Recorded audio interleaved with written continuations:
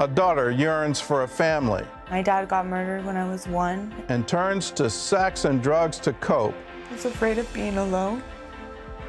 Using drugs and drinking alcohol to fill any kind of void that I felt. See how she broke free That's when I felt loved and felt like I was just accepted and cared about. Plus, Chris Wark shares how he went from stage 3 colon cancer to cancer-free with no chemotherapy. All on today's 700 Club Interactive. Well, welcome to the show. Here's Ephraim Graham with this week's Top 5 from Studio 5. At number 5. The Bible say, yea, though she walked in the valley with the shadow of Little Red Riding Hood and the 3 Bears. The media mogul behind Medea spreads some Merry Christmas cheer. I was trying to do this anonymously, but due to some circumstances, y'all know how nothing stays secret these days. So I just wanted to go ahead and tell you, if you have a layaway at the Walmart, I have paid for all of your layaways for Christmas. So Merry Christmas to everybody. You got to go into the Walmart, get your layaway. You heard it. He's paying off all customer layaways at 2 Atlanta area Walmart stores to the tune of $430,000. It made me cry. Like, it took such a weight off my shoulders because taking care of 6 kids by yourself with no help is hard. Very, very, very hard, especially around Christmas. Tyler's giving spirit touched rapper Kid Rock, who tweeted, "I followed your lead and paid off the layaway at my local Walmart in Nashville. Merry Christmas and God bless you." This is a Christmas miracle blessing, and we got to bless somebody else. Somebody blessed us, you got to bless somebody else. At number 4. Janelle Monáe is here with me to reveal Best Country Album. Janelle? Ooh, Best Country Album. Nominations for the 61st Annual Grammy Awards are in.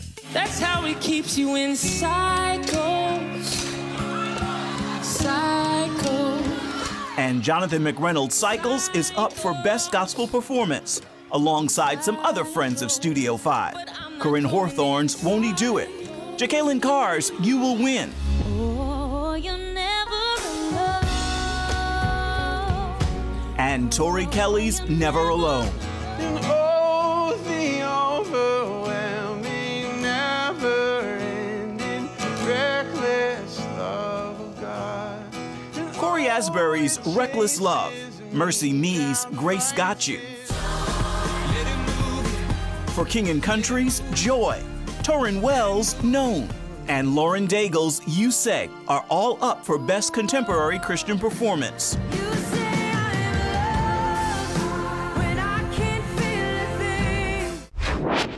At number 3. I'm dreaming of a white Christmas. That's the undeniably incredible voice of Andrea Bocelli. How do you say Merry Christmas in Italian? Buon Natale. Buon Natale. Very simple. The Italian singer opens up about his Christian journey in his Heart of Christmas special, shot at his home in Italy. We know you're passionate about your audience. We can read many things online about you, but what there is not a lot of is your strong faith. It's on TBN, December 20th. May your days be merry and bright.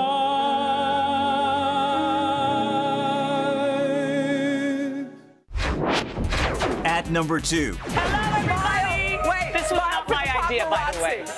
NBC's Today Show says goodbye to Kathy Lee Gifford, with its news chief saying she's generously agreed to stay through the show's April 7th anniversary. And Kathy Lee saying, "I leave today with a grateful heart, but I'm truly excited about this new creative season in my life." Gifford has new books, new music, and new movies in the works. I heard you say, or at least someone say about you, and I could be mistaken, that this is the most exciting time in your life?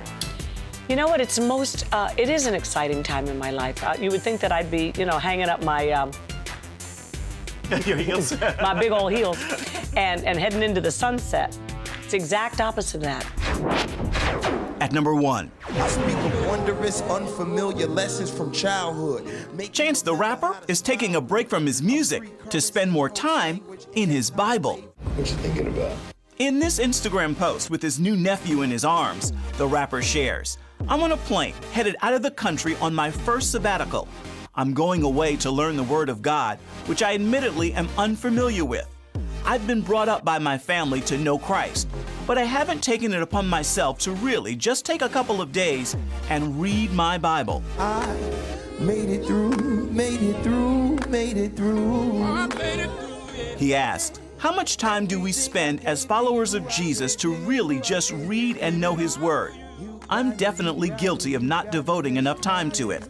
He adds, "The next generation of Bennetts is here, and I need to be able to give my nephew the knowledge." Well, Ephraim's with me now, and what do you want to lead off with? We can start with Chance if you like. Yes. Right. I can't believe he's just taken...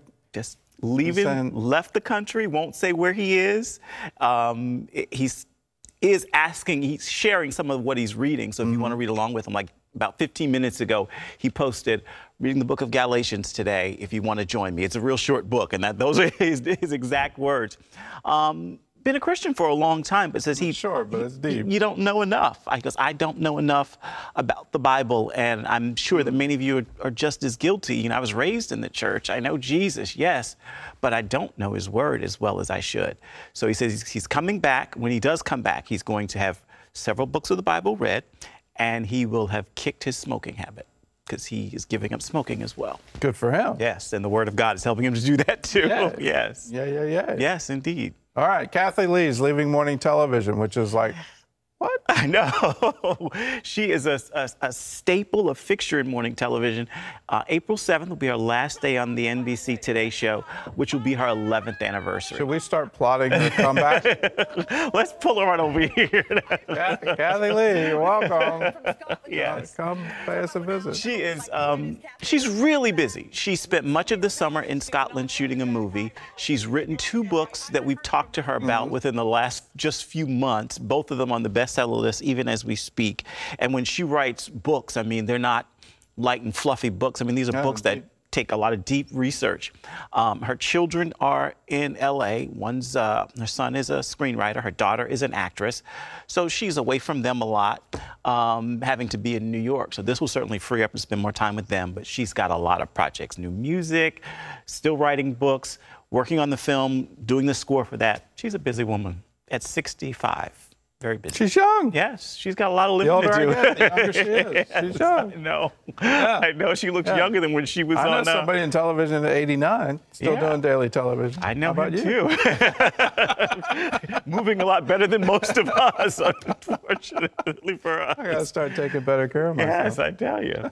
All right, Tyler Perry is doing something I think is absolutely spectacular. That was so beautiful. Yeah, and what a genius move to target the layaway at Walmart. Absolutely. To say, all right, here's people who have already expressed aspiration. This is what I want for my family.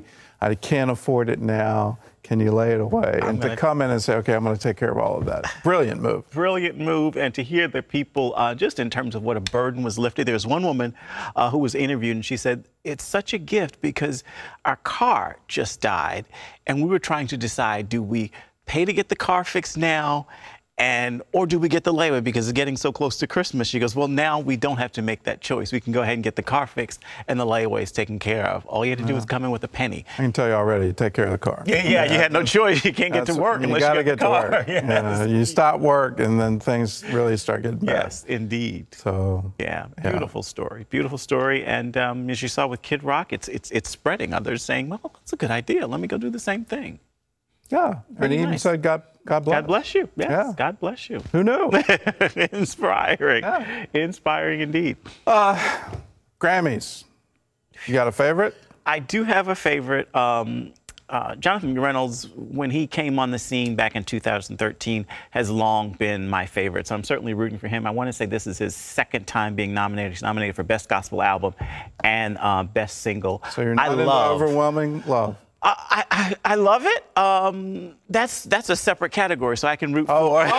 So I can root it's for. A separate. Okay. Yes, so I can root for Corey Asbury as well. Love him. Love that song. That song for me never gets old. Oh yeah. You know, never. You can hear them starting to play it at church, and you think, "Oh, that again." Yeah. Like, no, that again. Yes, I love it. So rooting for him as well. Yeah. But you're not rooting for Lauren Daigle. I applaud. I love Lauren Daigle. Listen to it as well. It's still new. Is it because she didn't come on your show? No, not yet. No. No, I still love Lauren. I still love Lauren. I still love Lauren. She didn't come on your show. No, that's not it. I promise. I promise. For Lauren, you could say yes. She couldn't? Listen. We're rooting for you as well. But Corey Asbury, I'm praying he wins. That would be nice. Okay. That's what I like to All right. Mm-hmm. You got a favorite? I'm overwhelmed. See? Yeah, so there we go. Yeah. We'll be watching. It's not just good music. It is absolutely deep and tells the heart of God in a way that most songs don't. Right, absolutely. And you just going through those lyrics and experiencing that, you're experiencing his nature. Absolutely. And it truly is overwhelming. Yep. So, reckless. I like it. Yeah. Yes. Well, for all the latest in entertainment news, check out Ephraim's weekly show. It's called Studio 5. You can watch it online at cbn.com or on the CBN News channel. All you have to do is check your local listings. Well, coming up, he found himself face to face with death at the age of 26. Find out how Chris Wark survived and then beat cancer after refusing chemotherapy. Right after this. Chris Wark was an active 26-year-old husband, recording music, touring with his band, and leading real estate deals. Then right before Christmas, he was diagnosed with stage 3 colon cancer. Best-selling author, international speaker, and wellness crusader Chris Wark found himself face-to-face with death. At 26 years old, he was diagnosed with stage 3 colon cancer. Instead of using traditional medicine, he radically changed his diet. In his new book, Chris Beat Cancer, he shares his story of healing himself with nutrition and offers options for others to consider when facing sickness and disease. Well, Chris is with me now. Thanks for being here. This is the Christmas season, and 15 years ago, that wasn't a Merry Christmas for you. It was the worst Christmas of my life. It was. Yeah, you know, a cancer diagnosis is a funny thing because it really cuts this dividing line in your life. Like, it's kind of like the life of Christ, BC and AD, like before cancer and after the diagnosis, right? And it changes everything. At 26, you're not supposed to get cancer. I mean, you're not, but young adult cancer is on the rise. Why is that? A couple factors, 3 factors really: our diet and lifestyle. Lifestyle is a little bit separate, but our diet has gotten progressively worse, more unhealthy. I grew up in the fast food generation, and it's only gotten worse. Environmental pollution's never been higher in the U.S., and then we are also have become more sedentary. So we're less active. We're just sitting around watching TV all day or playing video games or not moving, not exercising. So all those factors are contributing to... I feel like I need to stand up right now. Yeah, right. Get on the treadmill. I know, sitting is now called the new smoking. Yeah. And the more you sit, the more you're letting your body down. That's right. And one thing that probably most people don't know, I think everybody's heard that the #1 cause of cancer is smoking, cigarettes. But #2 is obesity. It's the second leading cause of cancer. And because when you're obese, your body becomes an environment where cancer can thrive because you have increased inflammation and decreased immune function. So you know, if that doesn't motivate people to start exercising more, get in the gym more, I don't know, I'm out of suggestions. Well, what got you to the doctor? Pain, abdominal pain. I had a colonoscopy. They found this tumor. They said, you got to get surgery right away. So I had the surgery, and then they said, you need 9 to 12 months of chemotherapy. And at that point, I was like, well, hold on. Like, this doesn't make sense to me. And I felt like I was already sick. I had cancer. There was a problem. But the idea of poisoning my way back to health didn't make sense to me. And so I prayed about it, and God just revealed sort of an alternate path, which was going back to living simply, getting in harmony with the earth, eating fruits and vegetables, food from the earth, organic, and getting away from all the toxic processed stuff that I've been putting in my body. Did your family go along with that decision? Most of them did not. They thought I'd lost my mind. And, you know, it took time for them to come around. But, you know, they were afraid for me. They love me. They wanted me to just to do what the doctor says. But the problem is the overall death rate from cancer has only improved 5% in 60 years. So they have made very little progress in curing the disease or improving survival for late-stage cancers like mine. And I didn't know that at the time. My family didn't know that. I was just operating on instinct. But something inside, you know, my instincts, intuition, the Holy Spirit, all of the above was saying, the way you're living is killing you. And you got to change your life. And so that's what I set about to do. And that's what the book's all about. What was your first step? First step was converting to an all raw organic diet. So only fruits and vegetables, only raw food. So nothing cooked at all? No, straight back to the Garden of Eden, right? Okay. Only raw fruits and vegetables. So did you blend it? Did you? I bought a juicer, started juicing, and then I started making giant salads full of the most potent anti-cancer vegetables, which is going to be broccoli, cauliflower, kale, garlic, onions, those type vegetables, salad vegetables, not bacon bits or cheese or ranch dressing. And then eating tons of fruit smoothies. And so you just hit a chord. What's wrong with ranch dressing? Well, ranch dressing is a processed food, and animal protein. What if you make it on your own? Animal protein. Using yogurt. It fuels cancer growth. That's really? the problem. Yeah. Animal protein. The hormones in dairy and in meat, animal protein, fuel cancer growth. And when you look at the populations around the world with the lowest rates of cancer, they consume the lowest amount of animal food. So they're not pure vegans, but they only consume about 5% of their diet from animal foods. So, so that was the first step, is like eliminating anything that could potentially be contributing to cancer growth, and animal protein definitely does. That's the first I've heard that. I knew about beef. Yep. I knew about some forms of dairy. I thought yogurt was sort of a safe place. I knew about sugar, that's a prime fuel for cancer. That's the first I heard, animal protein. Yeah, because it raises IGF-1, which is insulin-like growth factor in the body. And IGF-1 is, without a doubt, medically documented to promote cancer growth. It's like cancer rocket fuel. Okay. Here you are 15 years later. Are you still juicing? Are you still salading? This is not a, you know, I'm going to do this for a couple months and then go back to what I really like. No. I want some hamburgers and fries today. Yeah, it was a long-term healing strategy, because you don't get cancer overnight. You don't heal it overnight. And so it's more like a marathon than a sprint. Now, I'm 15 years out. I'm cancer-free. But it took several years for my body to rebuild and get to the place where I was, you know, my immune system had been strengthened and my body had dealt with any remaining cancer stem cells.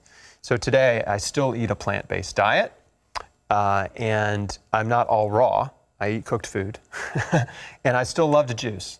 Love carrot juice. Why the difference between raw and cooked? Well, the raw food diet is a very aggressive detoxification and healing diet, so it's very powerful.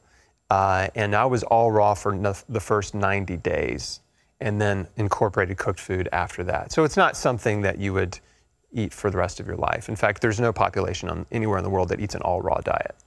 But it's just it's a diet that's like, okay, I'm pulling out all the stops. Like I'm going hardcore, and that's the way you do it. Okay, go all core. If you want to know more about Chris's book, it's called Chris Beat Cancer: A Comprehensive Plan for Healing Naturally. It's available wherever books are sold. And Chris, thanks for sharing your journey. Yeah. Thank you, Gordon. Yeah, God bless you.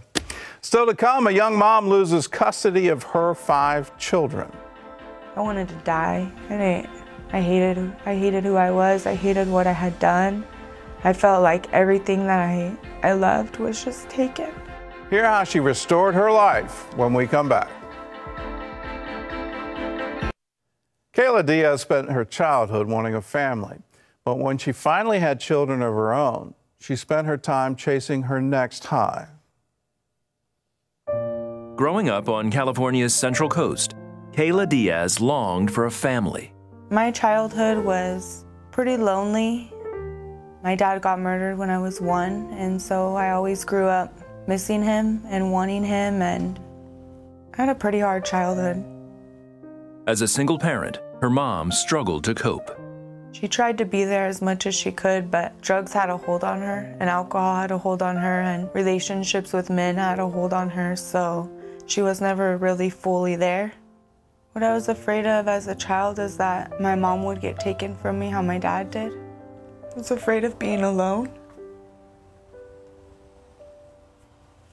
Kayla found some security and acceptance with her peers, but they weren't the best influence on her. By 6th grade, she was using marijuana and getting drunk on a regular basis. Drinking and smoking marijuana led to me fighting, led to me not caring about school, ditching school. It led to me having anger towards other people. After one particular fight in 8th grade, she was ordered to anger management counseling. Yeah, I remember telling my counselor that I wanted to have a baby. And she asked me why, and I said that because I want to be able to love someone and have them love me, and nothing could ever take that away. So I was already in my mind trying to build the family that I always wanted. So at 14, Kayla got pregnant, but it didn't turn out like she planned. She moved in with her boyfriend, who became physically and emotionally abusive toward her and her child. Kayla saw no way out. I tried to leave a few times and it just wouldn't, he wouldn't let me. Tell me it would kill me if I left. He would just put so much fear in me, and I feared that I wouldn't be able, even though it was such an unhealthy relationship, I felt like I wouldn't be able to make it if I wasn't in that relationship. Since he was also a meth addict, Kayla hoped she could stop the abuse by using drugs with him. Once I started using them, especially meth, it took everything I had. It took all of my self-respect. I stopped caring about myself completely when I started using meth. That's when I felt that I deserved to get hit. Like I felt like I was doing wrong, so I deserved wrong things to happen to me. The next few years were a chaotic blur of drugs and abuse. By the time she was 23, Kayla and her boyfriend had 5 children together, but she was too busy trying to get high to take care of them. I didn't care about any kind of family then. I stopped even caring fully about my kids and what they were thinking or feeling. And I just turned to using drugs and drinking alcohol to fill any kind of void that I felt. Kayla was 25 when the drug use and neglect caught up with her, and she lost custody of all 5 of her children. I wanted to die, and I hated who I was. I hated what I had done. I felt like everything that I loved was just taken. With her dreams of a family shattered, Kayla left her boyfriend. She still hoped to change, but couldn't break free from drugs. After 2 years of failing to quit her habit, a friend suggested she try a Christian-based rehab program. It was there she started learning about Jesus.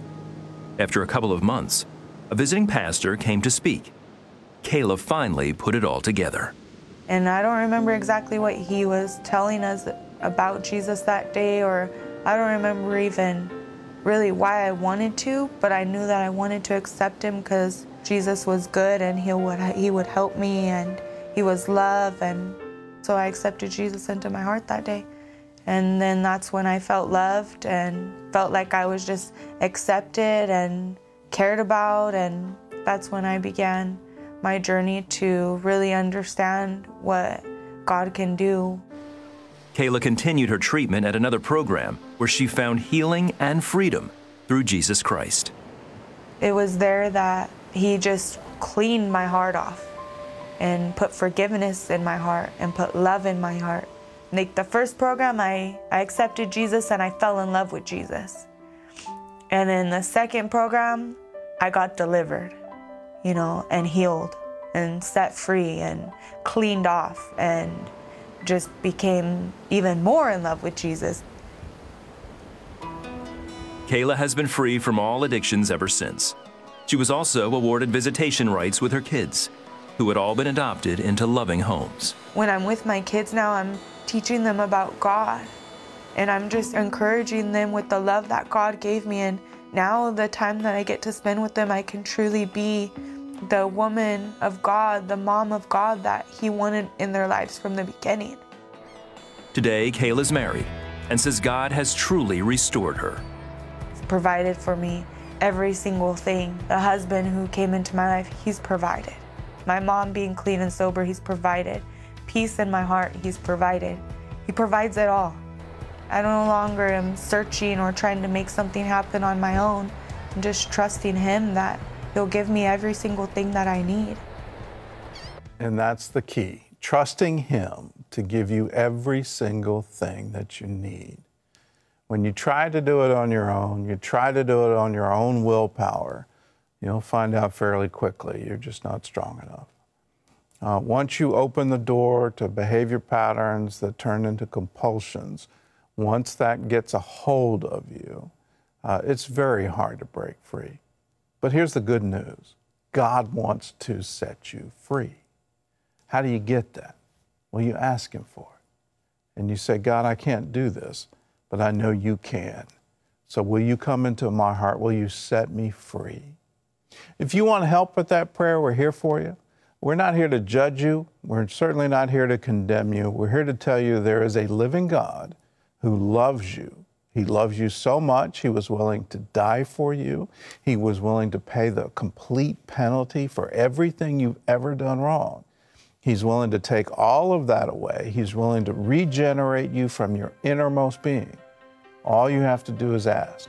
So if you want to do that, give us a call, 1-800-700-7000. Here's a word from Psalms for you. How precious is Your unfailing love, O God. All humanity finds shelter in the shadow of Your wings. God bless you. We'll see you again.